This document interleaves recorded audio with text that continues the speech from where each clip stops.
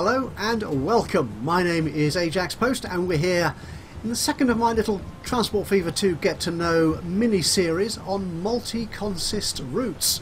And this time we're looking at boats, and as you can see, this lovely little paddle steamer is carrying not only foodstuffs but also passengers. So it's going to be arriving at a cargo dock to offload the food and load up with some new wheat with which it can create more food, and then it will shuffle along to the passenger dock and disgorge the passengers and load up a new set travelling in the other direction down the river to, as it so happens, Alexandria, but that's not important right now. So it's going to make me money. Yep, a nice $33,000. Very nice indeed. Loading up with the wheat. And then it will shuffle along to the passenger dock right alongside to allow these passengers to disembark and this new set of passengers to climb aboard. Okay, now just like if you've seen the previous episode in this little mini-series for train stations, there you have the problem. We'll deal with that in a moment. As you saw with the train stations, if you've watched that video, if you haven't, do check it out. It'll be listed somewhere in the end card or in the description to this video. To allow a multi-consist vehicle, be it a whole train or a boat, to deliver both its cargoes, the passengers and the freight, it must actually visit the appropriate platform, or in this case dock, to allow that transfer of cargo to happen. Okay, now what you saw there was a little bit of a glitch because of the way I've set this route up. If we look at my boat, it's taking the farm food exchange route, which is this, and I've told it to go to my cargo dock 1 here to start with, and then shuffle along to the ferry port here to allow the passengers to disembark. And we saw a sort of ugly visual glitch there as the boat spun round for some reason to allow passengers on and off, and that cut through the dock. Now I'm not quite sure why I put them in this order. It kind of made sense at the time, I think, I don't know. But if we change this order around, we shouldn't experience that problem. Yes, this is something else I noticed when I was looking at my train routes, I think, whatever it was. You get the platform or point numbers on the routes up here twice, and that is simply because I've got two dialog boxes open: the single route itself, and also the line manager. If I take that out, it goes back. Yep. It was such a simple little thing, but for some reason I've spent ages wondering why that happened. Okay, now if I change these over, so it goes to the ferry port first, and then the cargo dock. And then we'll take that one out, so it goes there and then there. Again, notice that I have actually named each of these docks separately. You don't have to. By default they have the same name. Would have been probably called Barclay something or other, or is it Berkeley because it's an American name? They would have had the same name, and that would work fine just as long as you click on the right symbol for which cargo type you want to transfer. But I find it a lot easier to make sure that the two docks or two platforms or whatever it is are named appropriately for the cargo they're handling, passengers or freight. Okay, so that's fine. If we just look at the route again, in fact, just to set that up, as you can see, it goes to both there and the other side of the river, the other end of the river. Again, it visits both the ferry port, the passenger terminal, and the dockside, which is the cargo end of this particular port. And that is all there is to setting up mixed consist ship routes. How did I know you could do this? Because you may well have already spotted it, but can I just say, while we're here, I don't remember seeing this in Transport Fever 1. But this water effect is gorgeous. I love it. And I am actually running on low graphics quality because my video card and stuff isn't quite up to the mark just yet. Hopefully when I get a bigger and better computer with bigger and better graphics, I'll see even more impressive visuals. There's even skulls of fish. Is it skulls? I think it is. Salmon. A salmon school, it does say that, swimming around. That is lovely. Sorry, yeah, anyway, what was I saying? I've completely forgot. Oh, boats, yes. If you go to the dockyard, sorry, to the depot, the shipyard, that's what it's called. Yep, and try and buy vehicles. You'll notice that most of the ships available to us, certainly early game, I haven't carried on through too far, so in the later game there might be more differentiation between passenger and cargo vessels, but most ships here carry both passengers and cargo, and you can see here the clue is really in the description of the vehicle, of the ship. It has two compartments there. The Frontenac rather only has one compartment, and that is for passengers, so it's just cargo type there. The Klondike is a mix, whereas here, for example, Zoroaster and the Vandal only carry those particular types of cargo. What I'm thinking is, I haven't, to be honest, tested this, but I suspect that the two compartments can be filled with any two combination of goods. So it could be passengers or something else, or for example wood and planks, so it travels in both directions, or iron and coal if you're sending it down to a steel refinery. It's not a steel refinery? Who knows? Steel manufacturing plant, whatever it's called. So yeah, it has two compartments. Now the interesting thing here is that some ships just say all cargo types, whereas some specify here. I'm not quite sure yet what that difference is. I'm using the Wilhelm at the moment, so I've got those two compartments which are both. I wonder what would happen. Can I afford to replace them? Actually, I can with the Riggy, which carries much the same, but is actually a little bit faster. Okay, can I replace these vessels? I can certainly, actually I can probably replace both of them. Let's try this out.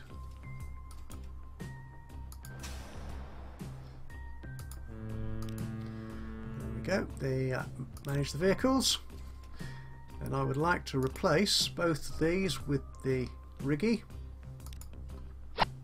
There we go. And as we've seen before in my other Get to Know series, the replacement happens instantly on the road or the water or in the air, I imagine, if you're looking at aeroplanes. Okay, now this vessel is described as having two compartments for all cargo types. Now quite what difference that makes to the Wilhelm is whether it will maintain this distinction between 35 passenger spaces and 35 cargo spaces that we saw on the Wilhelm. You see they're all mixed up here on this little ship. Well, we currently have 65 bushels of wheat or crates of wheat or whatever measure it is to take off. And the question is, will it actually fill the container up? Will it fill the ship up, both compartments, with wheat, or will it still leave room for passengers? And it's looking like it's leaving room for passengers, which is excellent. So it looks as if once those two compartments have been set up, then it will keep them in position. Now this is distinction between passengers and freight. If it's two different types of freight, I'm not certain yet. That will take us a little bit more playtime to work out.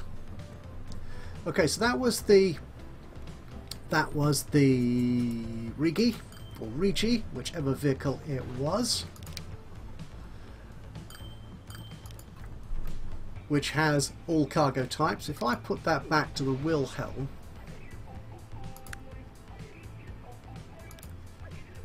which as we can see here has identified cargo types, we'll see if the same thing holds true. So here he is, about to turn up, and we have a really large collection of wheat 65 to take away. So how will his hold distribution? It's not that he's actually got a hold so much, it's all left on deck, isn't it? So we'll see how this handles it.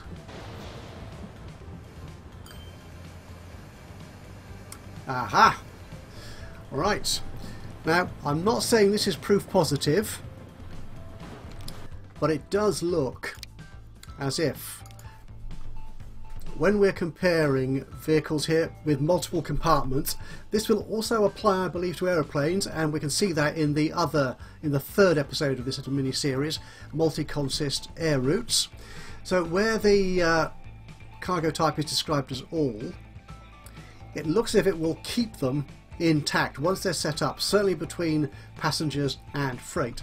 Whereas on those vehicles where it's identified cargo types, it looks as if it can fill it up with one cargo type, one good, it will actually do that at the expense. So it will fill both compartments up, as this Wilhelm did here at Barclay. Okay, so that is a little bit more than I expected to do, in fact, on multi-consist ship routes. But what I want to do to end this video is a quick look at some of the issues concerning setting up these docks with multi-freight or multi-cargo platforms, or in this case obviously docks. Okay, so bear with me, we'll reset this and we'll have a look at setting these docks up. Okay, so what we'll try and do here is I'll set up a new dock here just as an example. I won't actually use it in a route, we'll just see what the issues are when it comes to setting up and configuring a dock. So as with any other station type, you first off decide whether it wants to start as a passenger or a cargo harbour, and that obviously may well depend on how your game sets off or where you are in terms of building your network, whether you're dealing with passengers or you're now into delivering the multiple types of freight around the map. So if we start, we often do with a passenger dock. Got that there, and as you can see, as usual, we've got the building. We've got the street connections at the back there connecting to the street or to any other type of stop, a bus stop or a train station, whichever, for example. And out the front you've got the dock and the landing, which actually allow the ships to dock and unload their cargo. Okay, so the other interesting thing here is if you're setting up a cargo station. Now, I thought I understood all these sort of little dotted running lines around the stations and platforms to mean the routes through which the traffic goes, the internal traffic of the station. So here, this is in this case the transfer of goods from the front of the station, the platform where the ship docks, outside to the street, to the truck station or the train station, whichever it might be. But you'll notice there are no traffic lines through the cargo building itself. And I think I don't understand why that is. I think they should be there. So this might just be a visual bug, or there might be some other reason why Urban Games have not given us those lines there on the cargo platforms. But let's just set this up as a passenger one to start with. So let's just spin that around a little so it lines up. There we go. So I have got my passenger station there built in, and at this point I decide I want to add cargo to this. So let's configure it as we would normally do. And there are four things we can set up here. Well, three really. A landing, a passenger or cargo dock, and a miscellaneous, a bit of road at the back. Okay, what you'd normally do, I think, would be to set up the building that you want to connect it to. And as I said before, notice we're not seeing those traffic lines, as I'm calling them, on the buildings here for cargo. We are seeing, however, those little blue arrows and lines.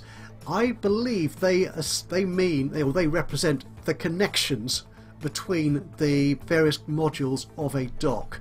So if you are connecting to one of those, it means you do have a traffic connection, so you can transfer cargo, passengers or freight between those two elements. So let's just drop that in there, find it, there it goes, sit you down. Okay, and now we put in a dock. Now there are two types of ship available to us, large ships and small ships. You will need the appropriate dock to handle whichever size you want to put into this particular dock. I noticed for some reason, got a red line there saying we can't, or we can. I have a suspicion that might have problems working. I'm not quite sure what the red line there means. Maybe there's no connection out that way. Whatever. But there is on the small one. Okay, so I might do it like that. So they run contiguously across the front of the dockside buildings. or you could have it running out into the water or alongside there. Again, depending on how you want your routes to work, in which direction the ships are coming and in which direction they're going, you may want to lay this out as you wish. Again, notice here the docks have the traffic lines, so we can see where the connections are, both to the buildings and to other docks or platforms, whatever we might have to put down. But let's put this one out here, shall we? There we go. Okay, I'm going to leave it there for a moment and just have a check of this. Notice I've got a cargo building, I've got a cargo dock, but no cargo station here. So at the moment this whole dock site here will only accept passengers.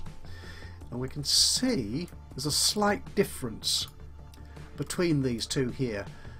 Notice what the passenger landing looks like, and the dock or landing for the cargo. It's missing something by this landing option here. This is the one thing I missed when I was first setting up my docks to test this out. I completely didn't know what this option here meant. This is actually where the ships connect to the actual physical infrastructure of the dock itself, and it's the the landing here which provides those little tyres, so your ships don't bump into hard metal or concrete or whatever your dock is made of. So if we drop that in there, we now have, did I put, oh there it is, we now have a cargo dock as well as a passenger dock.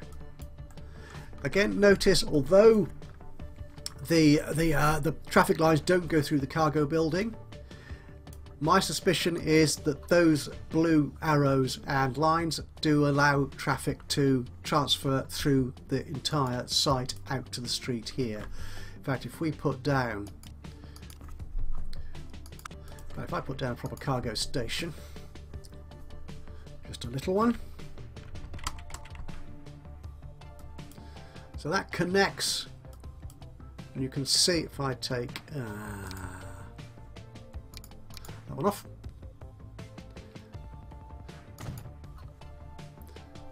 So notice that has highlighted this white shading area, both the passenger building and also a portion of the cargo building, which that white area indicates that we do have connection between this cargo truck stop and this cargo dock. We can improve on that if we wish by configuring our dock and adding in this extra street connection. So if I put you in there, and perhaps there as well, so we actually have a more visible connection to the actual cargo dock side itself from our truck stop here. So that's it. That's how you create a multi-consist dock on your Transport Fever 2 map. Start off as usual with one or other passenger or cargo dock, and then configure it to add the required elements. As far as everything is connected, as long as everything connects through to the passenger building here with its street connections, you'll be fine.